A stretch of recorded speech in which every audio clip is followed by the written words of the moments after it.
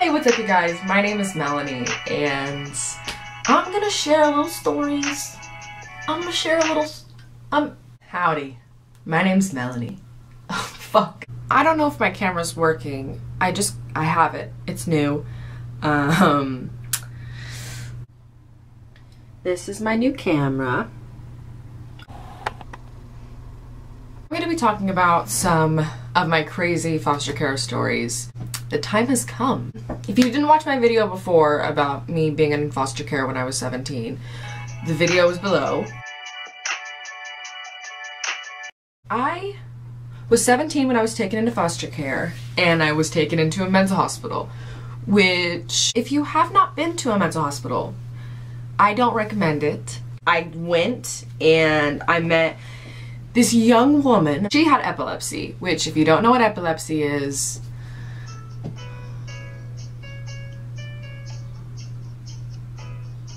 basically it sucks. This girl, probably my first or second day in foster care, and I'm sitting at the lunch tables. Me and this girl are having a conversation, I don't remember what about, and stops talking all of a sudden, and she, like, her eyes roll in the back of her head, she cracks her head open, she falls down, and we're all told to, like, get up and, like, leave the area as fast as possible. And I remember being like, or what? And the only reason that I was defensive against the nurses and, like, the people in charge were they would make fun of this girl because she had to wear a helmet.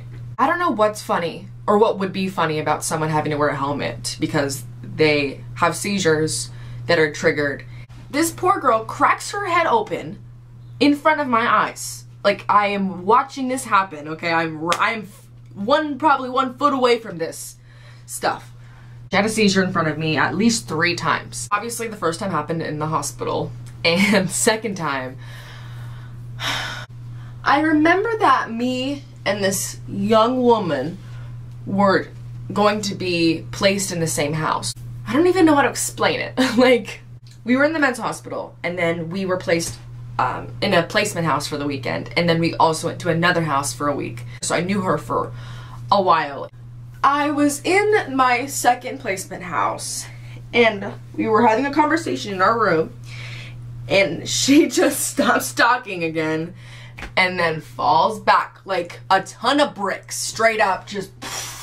There was like a hardwood floor, and I remember that clearly, but she just, like that, and I was like, damn, where is your helmet, girl? Like, but she didn't like to wear her helmet because people made fun of her, and I understand, but it's not fair. The third seizure happened when we were at my third placement house. It was stressful to me because I didn't have a chance to deal with my own stuff. And I guess that's like who I am. I want to deal with everyone else's problems so I don't have to deal with my own problems. I was living with a foster family for months, and I don't like to talk about this. I'm just gonna get to the point.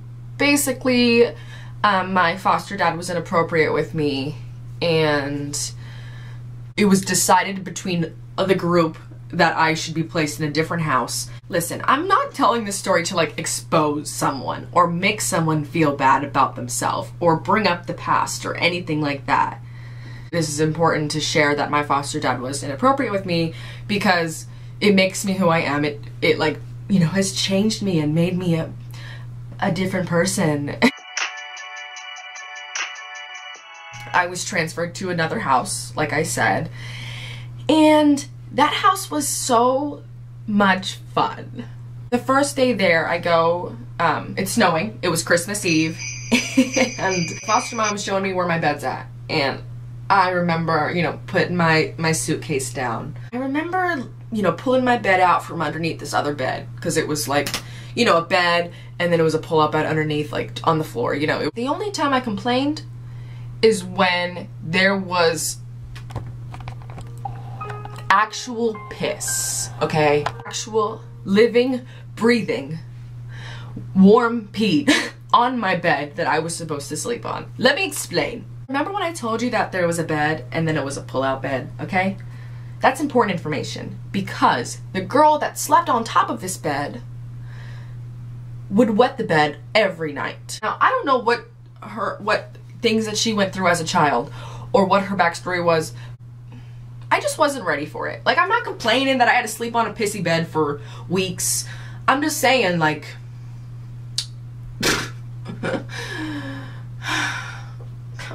I freaked the fuck out. I was not a happy camper, but I, you know, didn't have another bed. There was literally kids sleeping on top of each other, like bunk bed, bunk bed, bunk bed, like sleeping on the floor, like seriously, like it was at least like 12 little girls sleeping in one room. And I'm like, it was not a big room. I never had my own room as growing up, so I wasn't like complaining about that. I'm just saying, like, drugs are bad. Don't do drugs.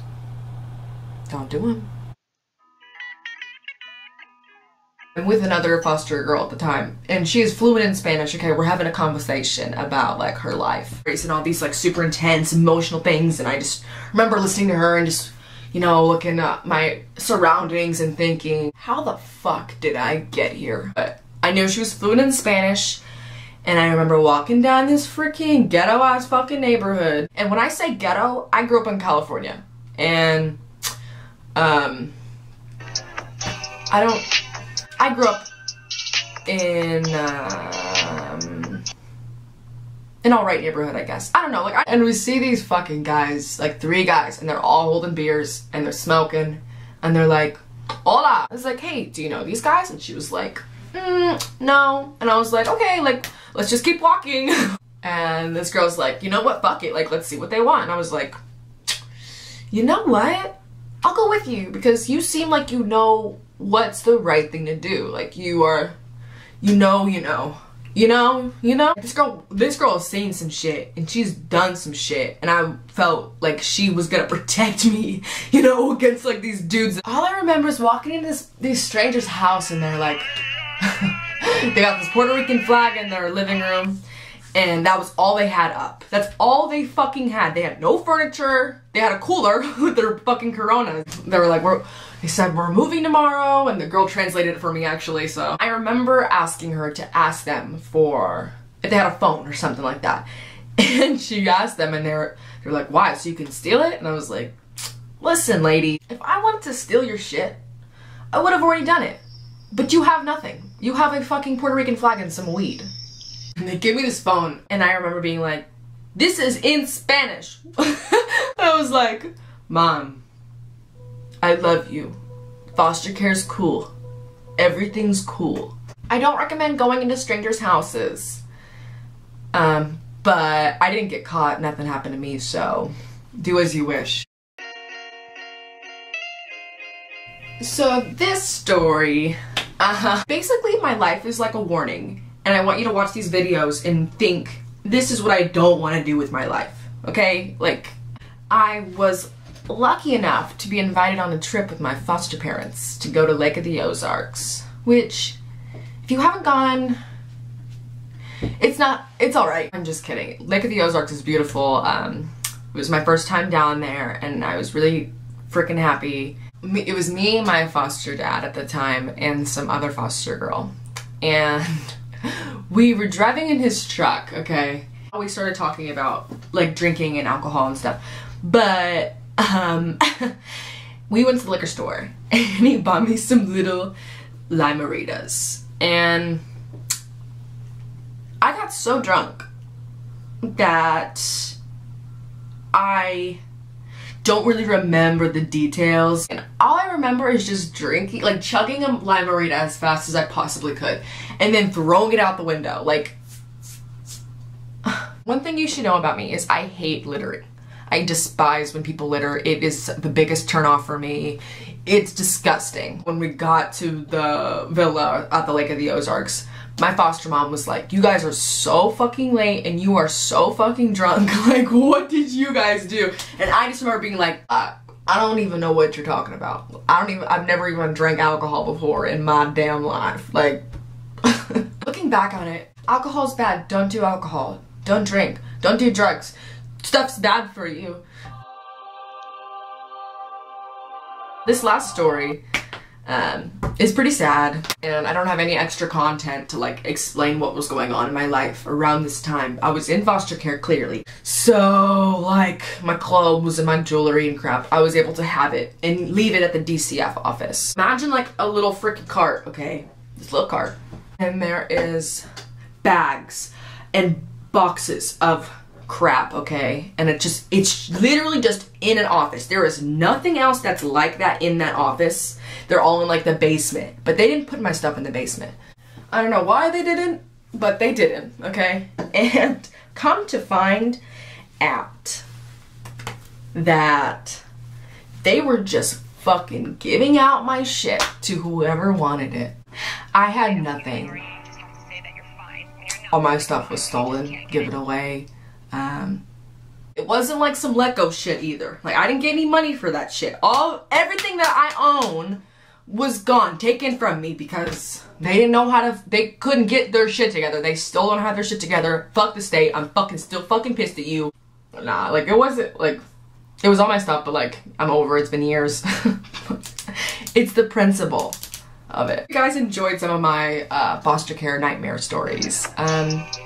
It wasn't all bad. I met a lot of cool people. I have a lot of cool experiences. If you like this video, give it a thumbs up. Comment down below so I know. Subscribe to my channel. I have a camera now, so there's gonna be a lot more content. Yeah.